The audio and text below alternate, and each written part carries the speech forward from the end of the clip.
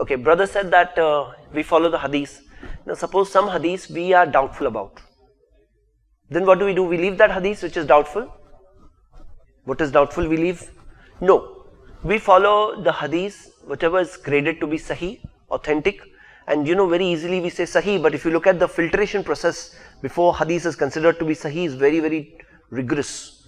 It's gone through very severe testing before reaching the state of sahih hadith. If you look at the 5 conditions for a hadith to be considered sahih. Now here comes a man who says, I don't understand this hadith, I won't accept it. So it's the statement of the Prophet ﷺ with authentic chain of narration. How can we say that I don't accept it? You can say that I'll ask a scholar. I don't know, I will ask a scholar, but don't come down to leaving it. Because if we start doing that, then we are giving more importance to our own aql, and our aql can be right, it can be wrong. There are at times commentary to that hadith, explanation to that hadith, which we have to do. So we can take an opinion of a scholar, but we can't do our own ijtehaad. Because the Prophet ﷺ said there are 3 types of judges, Sunan Abu Dawud hadith. 2 will go to Jahannam and 1 will go to Jannah. One is that judge who judges unjustly. He will go to Jahannam. Second is that judge who judges without complete knowledge. He judges without complete knowledge. The Prophet ﷺ said he will also go to Jahannam. And the judge who judges with knowledge and justly, he will go to Jannah.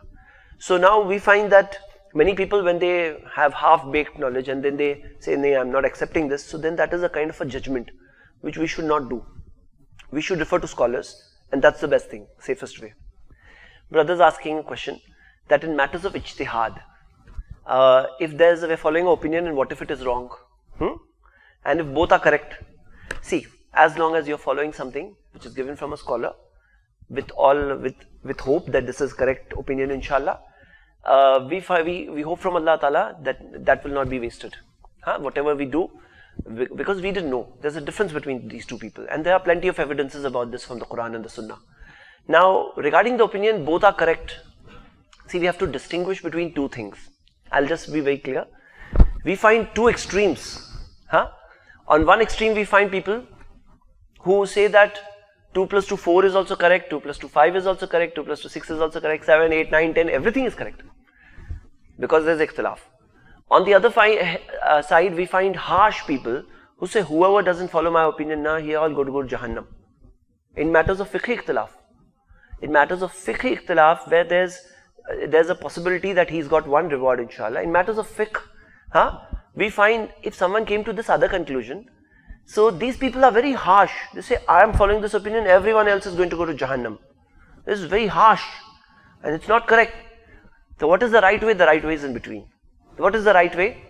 Let us talk about evidences with each other, with open mind, without feeling personal about it or hurt about it.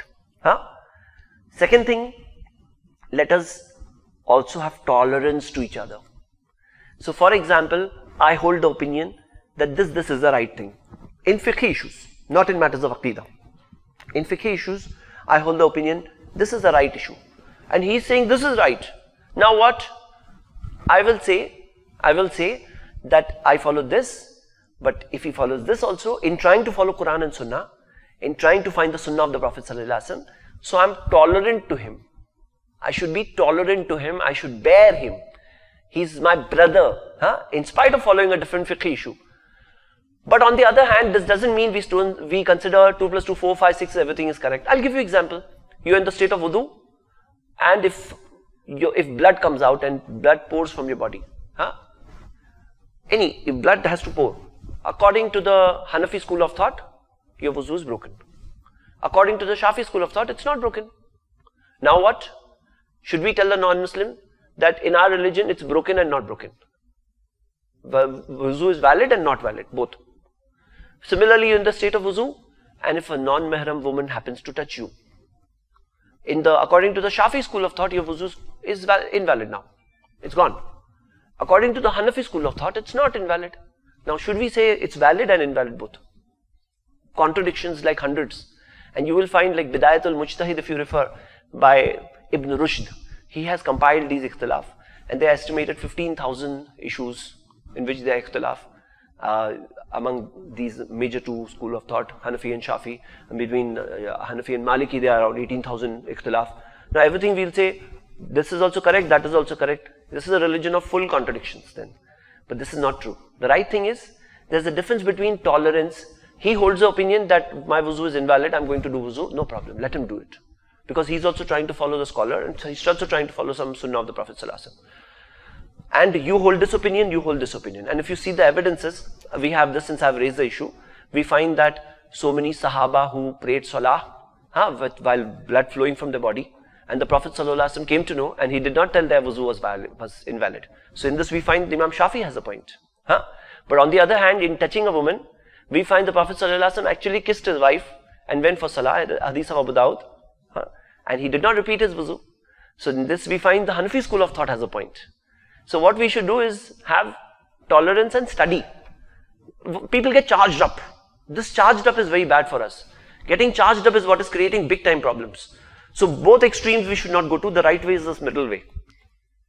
We should not have harshness and intolerance to each other. We should also not come down to a solution that everything is correct. Because then what happens, we lose the beautiful beauty of the teachings of Islam.